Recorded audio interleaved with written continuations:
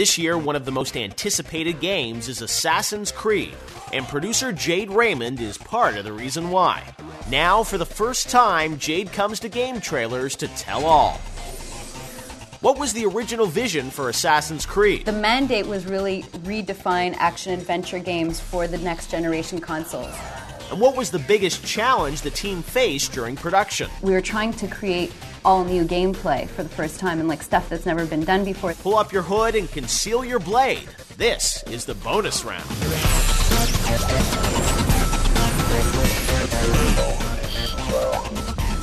Hey everybody, welcome to the bonus round. I'm Jeff Keighley, and welcome to the show where the biggest names in the video game industry get together to talk about the issues that matter most. And one of the most anticipated games of the year is now out. It's Assassin's Creed. And joining me now is Jade Raymond, the producer of the game. Jade, welcome to the bonus round. Thanks, Jeff. How's it going? It's going well. Well, congratulations. You've been Thank working you. on this thing for, 3 years now? A little over 3 years, yeah. Amazing. I mean, this is a great game, and I've always I've been a big fan of the team that did Prince of Persia: Sands of Time, Patrice, all those guys that did that game. Kind of rolled onto this thing, and you were new to Ubisoft, coming in, sort of inheriting this team and working on this. Tell me, when you first started working on this game 3 years ago, what was the vision for what you wanted to do with it?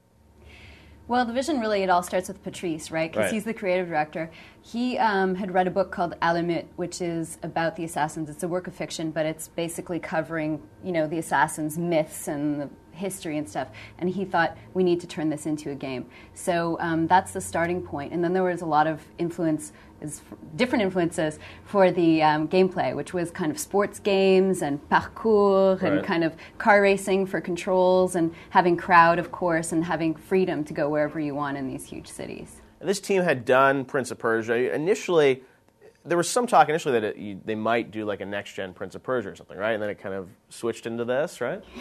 That's another team. But I think Patrice at one point wasn't like, what would we do for the next gen? Could it be Prince of Persia? And then it was always like, let's create a new intellectual property. Well, at first, when I joined the team, they'd been working in a small conception for like a few months and starting to work on the engine. So the mandate was really redefine action-adventure games for the next generation consoles. And at that point, we really didn't know what next generation consoles were, and the concept of Assassin's Creed wasn't clear yet. So they were just thinking next-gen games, it's an assassin, what's it going to be? So you joined the team then, and you step into this, and obviously, you've done a lot of games in your background and produced, a number of titles for a number of companies. What was the appeal of going to Ubisoft and working on this project? Well, when you're a producer, you're investing a lot of your time. Well, it's 3 years, and it's a big team. It's a lot of work, and we've all heard about the game industry and how much work you put in. So I really wanted to find a team that had ambitious goals and, really fun people to work with and a lot of talent. And this was the project. I met Patrice and David and Claude, who's the technical director, and I was just like, these guys are great. They have a huge ambition, and I really want to help them make this game. So when you step into it and you become the producer of this project, what's your role throughout those 3 years? Because Patrice has a vision, a creative direction. Are you involved creatively in the game, or are you really more managing the team, or how does that work? The role of producer at Ubisoft changes a lot throughout development. At the beginning when I joined, it was a very small team. We had the technology that we're starting to work on because we built our own engine and tools, but there's also, a small team working on the concept. And then your job is pretty creative because you're just working with all these creative people trying to focus in, get the ideas to be cohesive, pick out like the main topics, organizing brainstorms. So it's very creative early stages.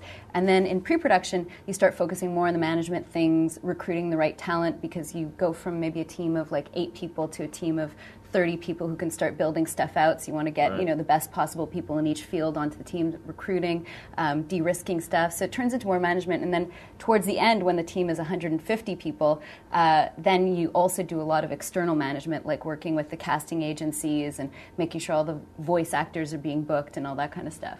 So the Assassins team, it grew to what, like 100 plus people? 158 people at peak. Wow.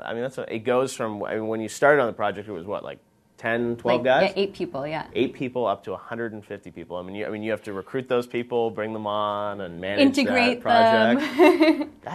It's fascinating. What are like the biggest challenges you look back at the past few years? Are there like 2 or 3 moments that stand out for you as like the most difficult times on the project?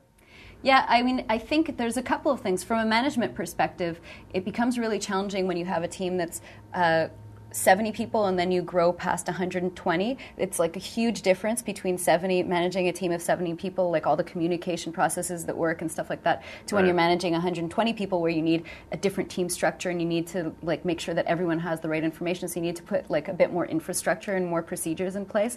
So making that transition was a big challenge, and we had to like kind of rejigger the team and everything to be more efficient. And then I think the other thing is we were trying to create all new gameplay for the first time, and like stuff that's never been done before, these huge cities where you can climb everywhere, and 120 different AIs being simulated simultaneously that have crowd interactions and like create new kind of fun out of that.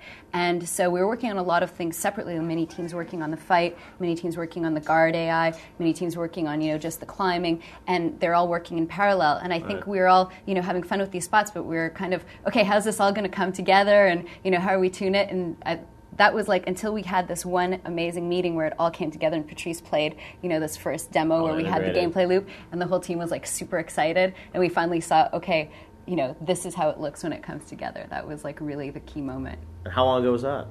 That was maybe a year and a half ago. Wow. Yeah. So then it's just a year and a half of actually executing on that, yeah, I guess. Exactly. And getting to that point. Yeah, and building it out and, doing all of the things. There's so many different steps, like motion capture for all of the crowd, the voice acting. There's like so many details. Are you mocapped in there? Did you put on the mocaps in No, there? I didn't.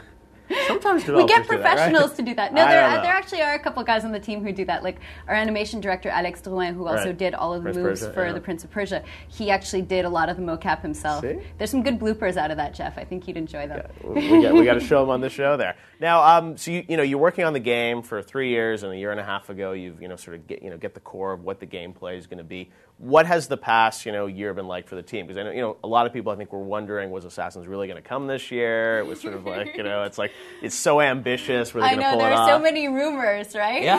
Well, even a few weeks ago, people were like, I don't know if it's really coming, and they saw certain games slipping, and they're like, and then all of a sudden it's gold.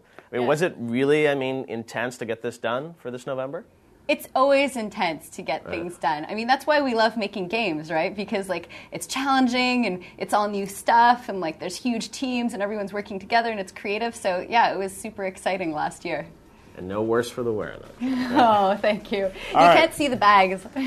never any bags. All right, well, when we come back, we're going to talk to Jade more about Assassin's Creed, which you can get right now on the Xbox 360 and PS3.